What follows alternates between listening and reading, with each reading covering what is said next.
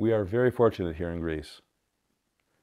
Since antiquity, we have had countless giants who have not been afraid to follow in the footsteps of such figures as Socrates, Plato, Aristotle.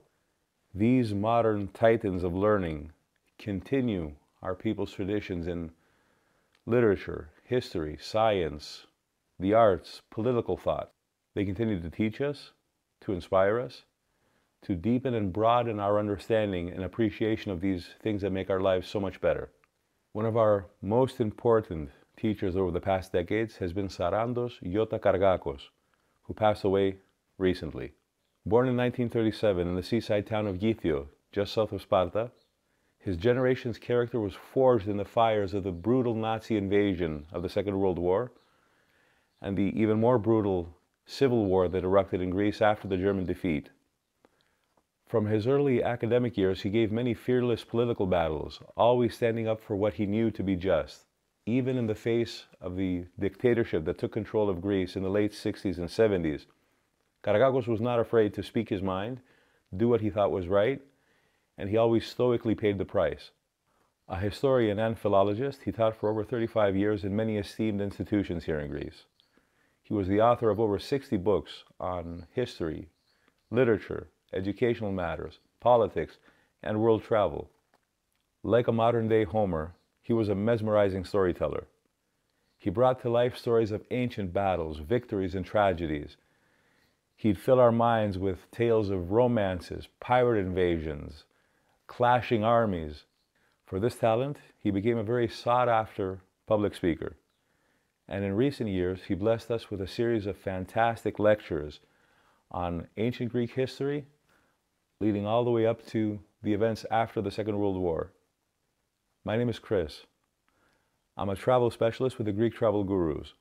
I plan tailor-made trips to Greece. I'm not a historian or a philologist, but thanks to teachers like Sarandos Kargakos, I've acquired a deep appreciation for our history and our traditions. I've taken it upon myself to translate these lectures into the English language and share them with you in the form of podcasts. With your support, I aspire to honor this great teacher. If you want to follow me on my journey through the history of Greece, just hit that subscribe button and you'll be notified about every new episode. And if you want to plan your trip to Greece, maybe visit some of these places that we'll be talking about, like Athens, Sparta, Thermopylae, just visit my website and send me a message.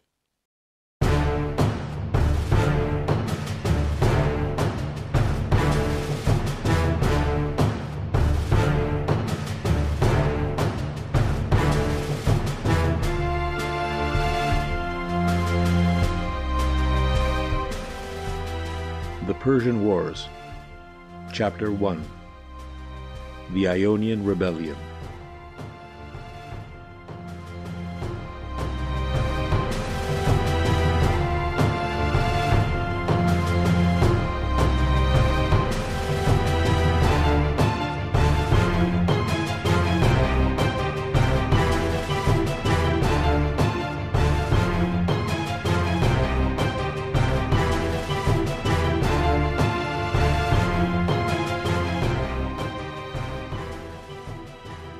The Great Persian Wars, or Midiki Polemi, as they are still known in Greek, are a series of famous battles which took place between Greeks and invading Persians from 492 BC to 479 BC.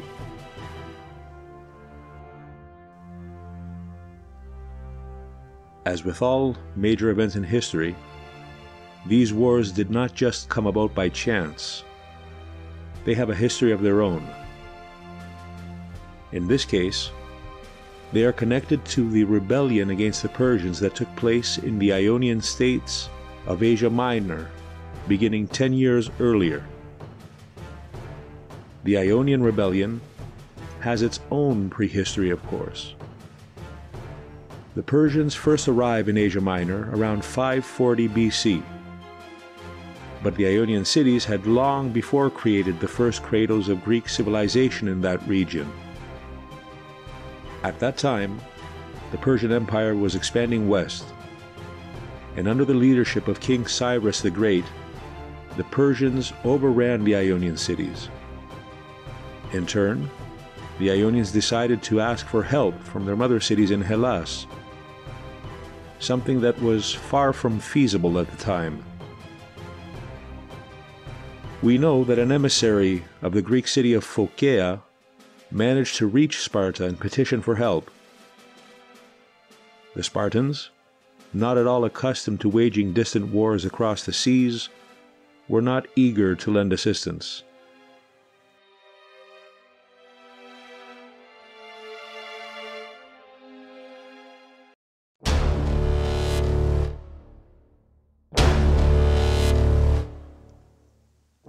They did, however, send a Pendicondoro, which is a ship with 50 oars.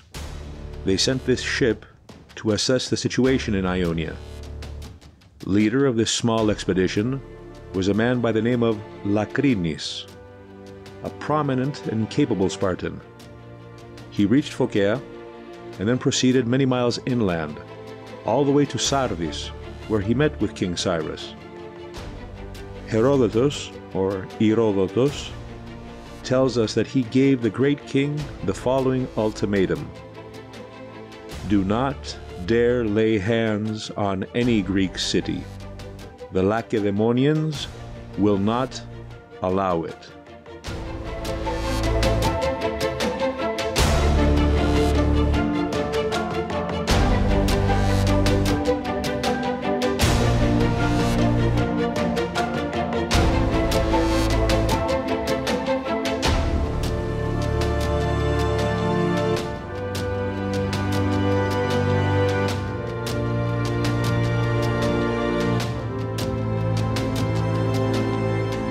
Cyrus was taken aback.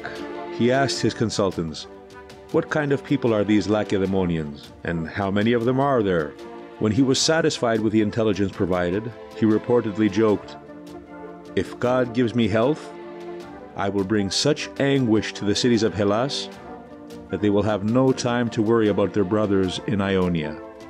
But it appears that Cyrus already was focused on other endeavors, and he soon forgot about the Spartans.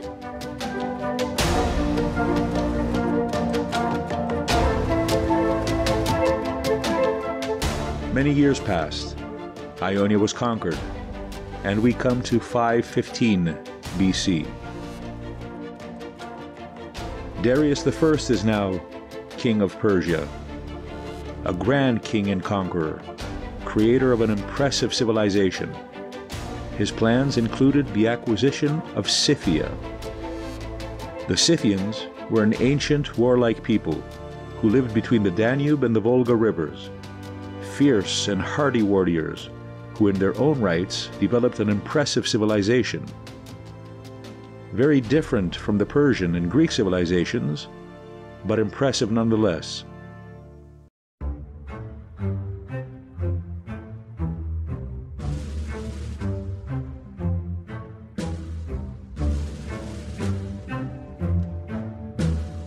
Darius set forth in 515 BC, bringing with him the Greek tyrants and armies of the puppet states in Asia Minor and Thrace.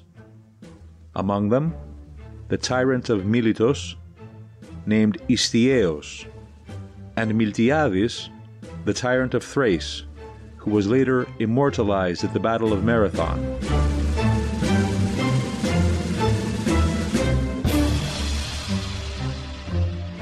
At the Hellespont, Darius crossed the bridge, which he had ordered the fine engineers from the island of Samos to construct.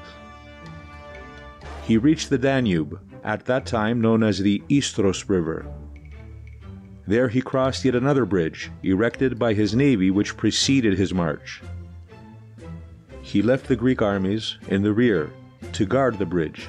His orders were that, if he had not returned within 60 days, they were to destroy it and return to their cities.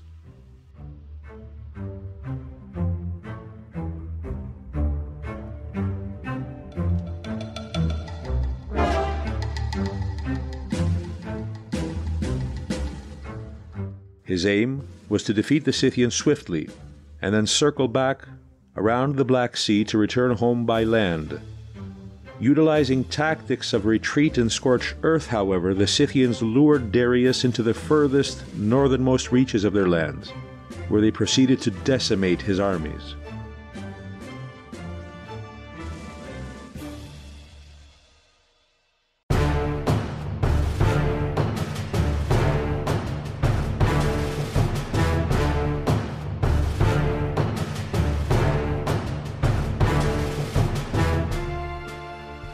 While Darius was tied up in distant war with a formidable yet intangible foe, a posse of Scythian cavalry appeared to the Greek rearguard at the Danube Bridge. They prompted the Greeks to destroy the bridge so that Darius would be trapped and ultimately destroyed. The Greeks debated the idea. Miltiades urged them to destroy the bridge, but Istiaeus refused to cooperate. He insisted that the bridge remained standing. Thus Darius was able to return to his kingdom with what little forces he had left.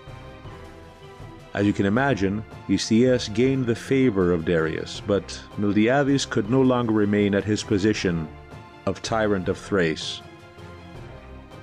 He quickly resigned his post, so to speak, and escaped to his real home back in Athens.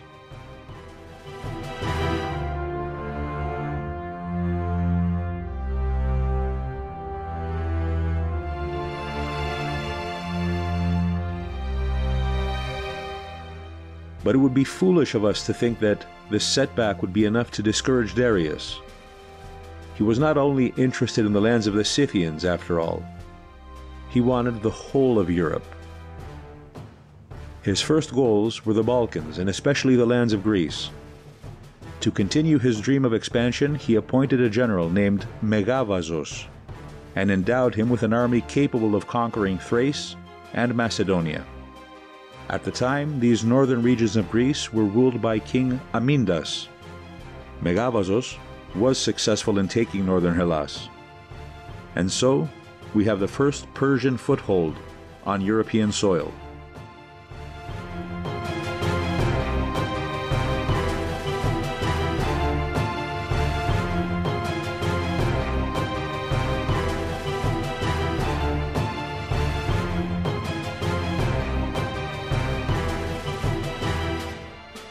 And now, we come to the Ionian revolt. Istiaeus, as we said, was now Darius' favorite puppet tyrant in Asia Minor. And as such, he gained a certain level of autonomy. But Darius was always cautious, not to bestow too much freedom or power on any of his vassals.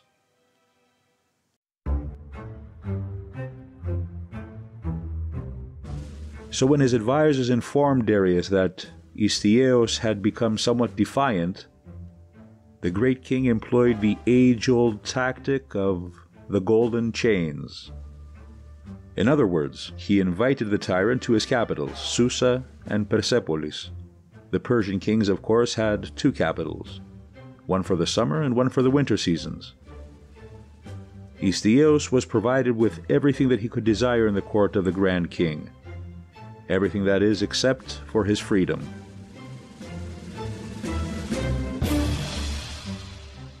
Istiaeus began feeling the pressure very soon, and he managed to establish a secret channel of communication with his brother-in-law, Aristagoras.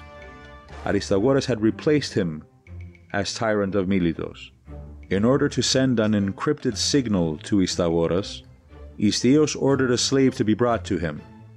He had the slave's head shaved, and on it he wrote a message calling for an uprising in Miletos. He hid the slave in his quarters for weeks, until his hair had grown back, and then he sent him forth to Aristagoras. The slave had instructions to tell the tyrant to have his head shaved anew, so that the message could be read.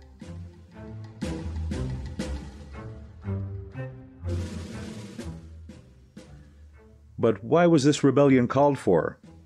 Surely it was about much more than the plight of a Greek tyrant. This alone would not be enough to cause an uprising among the people of Ionia. In reality, it was not only the matter of subjugation to the Persians, not only the desire for freedom and independence, there were also financial considerations.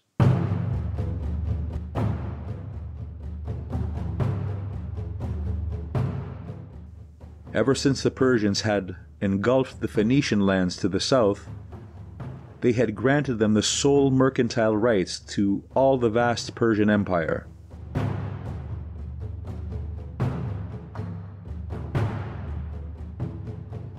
A ruthless competition arose for dominance in the Mediterranean. The Ionians and other Greeks on one hand, the Persian-backed Phoenicians on the other. At the time, the Phoenicians had gained the upper hand in the eastern Mediterranean. Their colony, Carthage, on the northern shores of Libya, also had a tight grip on the western Mediterranean. This rivalry was one of the basic reasons behind the Ionian revolt.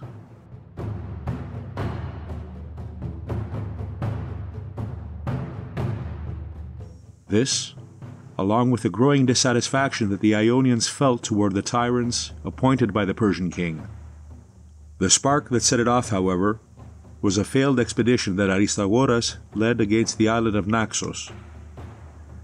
Knowing that he would be held accountable to Darius for his failure to take Naxos, he incited the rebellion among the Ionian city-states, with of course the approval of the still detained Istieos.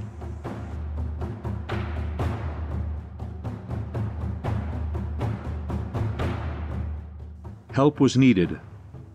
The Ionians could not throw off Persian dominance on their own. The Athenians and the people from the city of Eretria, being of the same Ionian tribe, agreed to help. Eretria sent 5 ships, and Athens, being still a far cry from the formidable naval power that they would become in later years, could only spare another 20 ships.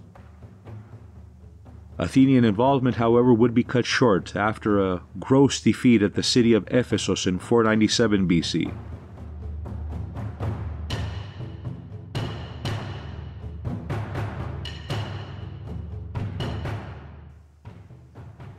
In his quest for aid, Aristagoras traveled all the way to Sparta. The Spartans, being of the Dorian tribe of Greeks, were not impressed with the way that he pleaded his case.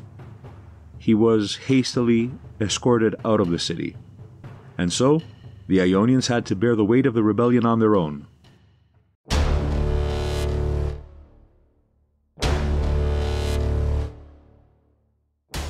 They still had the element of surprise. The uprising began in 499 BC, and it would last until 493 BC, with the ultimate fall of Miletus. At first, the movement was successful, and it spread out from the Bosporus to the southern shores of Asia Minor and all the way to the island of Cyprus. One by one, the Greek cities of Asia Minor declared their independence from Persian rule, and battles ensued all through the region.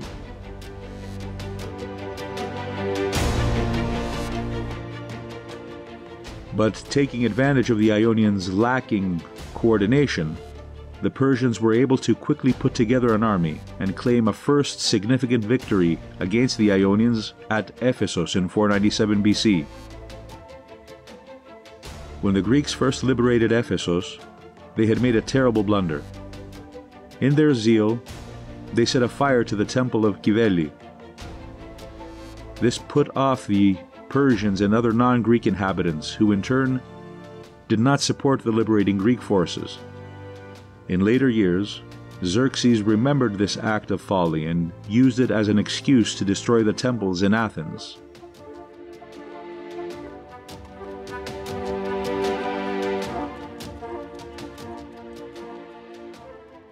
The tides of war were slowly turning against the Greeks. The only hope that they had left was their sizable navy, which comprised of 453 ships in total. But they had to stand up to about 600 ships, mostly Phoenicians, under Persian command.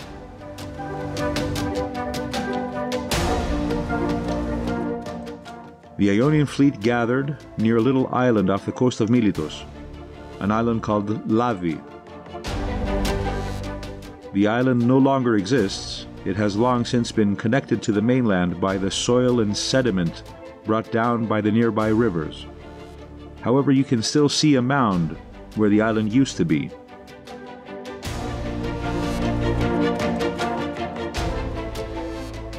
The Ionian leaders convened at the Temple of Poseidon at the tip of Cape Mycale. Banking on their long naval traditions, they agreed that they could defeat the Persians at sea. But it was apparent that they lacked a central command. They appointed Dionysius from the city of Phocaea. He was a competent, dynamic, but rather coarse leader. Seeing that the Greek navy was out of shape and that they lacked training in tactics, Dionysius implemented a rigorous training program. This did not sit well with the troops who were not motivated and used to taking orders.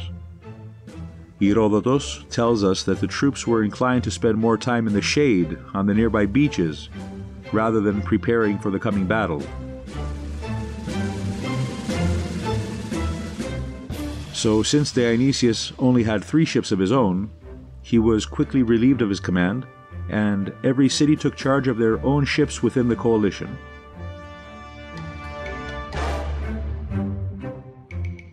To compound to their lack of discipline, the Ionians were also much too eager to return to their homes. This led them to a most tragic blunder.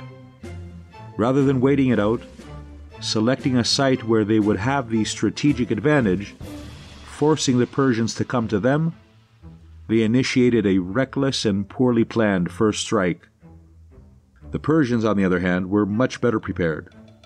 They had been working hard at creating division among the Ionian ranks and installing a 5th column which would be activated at the appropriate time.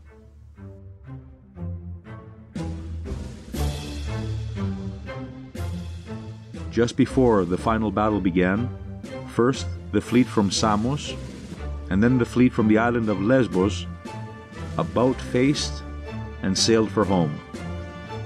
Only the fleet from the island of Chios remained with the Milesians to give the final battle. The Chians fought valiantly, at one point breaking the Persian line and capturing many ships, but they sustained many losses of their own. Eventually, the remaining Chian ships sailed away. 494 BC, the naval battle of Lavi. What's left of the Ionian fleet is destroyed. The mighty naval power that they once wielded in the Aegean and Black Seas comes to a tragic end.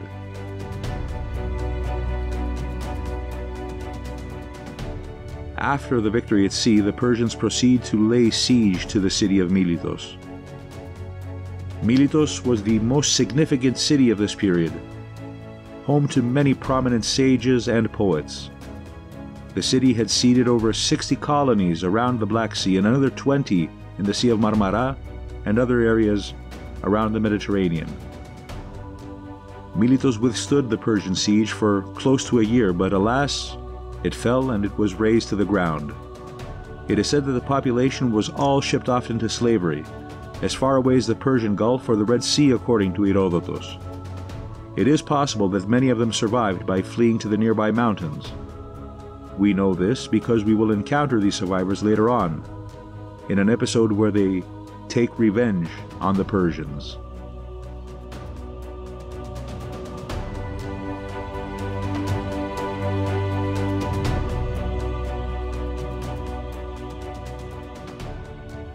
As we noted earlier, the Athenians had already recalled their ships after a major defeat in Ephesus 4 years earlier.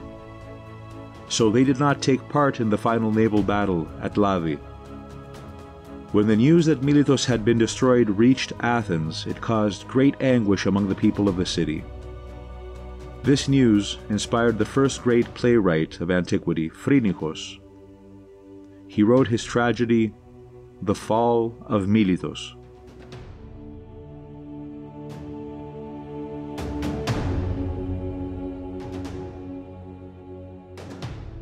Herodotus tells us that when the play was presented to the Athenian public, it was so touching that everyone burst into tears, mourning the once great city that had opened the road to the Greek dominance of the seas. The city officials of Athens imposed 1,000 drachma fine on Phrynichus, because in his play he proceeded to remind the Athenians of their own faults in this tragedy.